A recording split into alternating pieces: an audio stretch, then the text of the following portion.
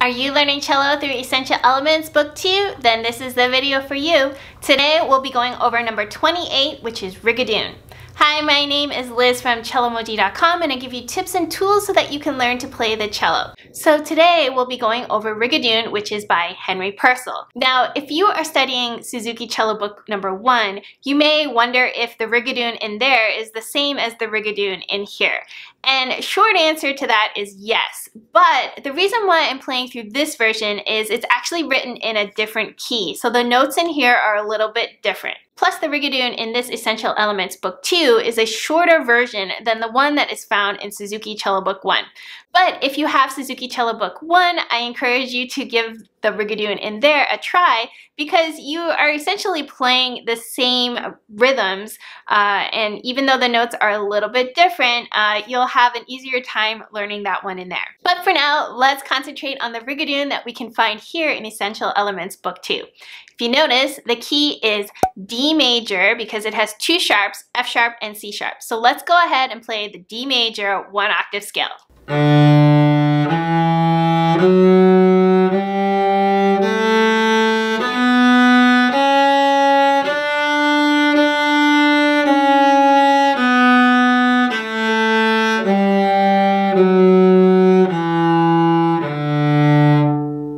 Signature here is 4/4. Now remember, the top number means how many beats there are in a measure, and the bottom number means what type of beat it is we're counting. So in the case of 4/4, that means there are 4 quarter notes in every measure. The other thing to remember is when you see a dotted half note, which happens a couple times in this Rigaudon, you want to remember that takes the place of 3 quarter note beats of the measure. So make sure that when you are playing through this song that you're really counting 1, 2, 3, which represent the quarter notes that you're holding out. Otherwise, if you're just sort of approximating it or kind of sort of feeling it out, there's a high chance that it won't be super consistent.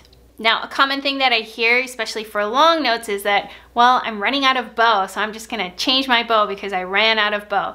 Remember, if you're running out of bow, just move your bow slower, right? These longer notes take more time and more of your bow. So if you find that you're running out of your bow, that just means that you have to move it slower so that you can hold out these long notes. There isn't really a big dynamic difference between line 1 and line 2, but I really encourage you to practice making a bigger difference just so that you know, like, okay, the first line is not as loud, but the second line is louder, and you practice that. That's giving you more tools in your toolbox of how to use your bow. Plus, you see the hairpin at the end of line 1. That's indicating they want you to grow in sound across that measure. So use that as a really good practice, and also as a reminder that the second line is going to be louder than the first. All right, there's not much else to talk about here, so I'll be playing through once with the accompaniment provided by Essential Elements Interactive.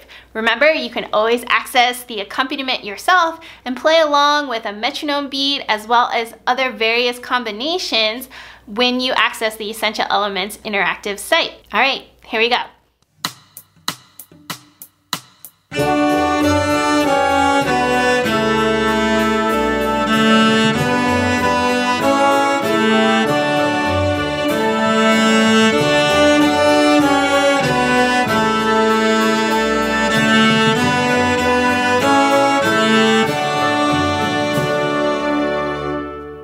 So there was number 28, Rigaudon by Henry Purcell. If there are any questions that I haven't answered in this video, be sure to leave them in the comments below. And if you are loving all these Essential Elements tutorial, I would love for you to hit that thumbs up button and also the subscribe button so you won't miss out on any other future Cellomoji videos. Check out the videos on your screen right now for some other Essential Elements tutorials, as well as some other videos that could be fun to watch during your cello journey. Thanks again for watching, and I'll see you guys in the next video. Bye!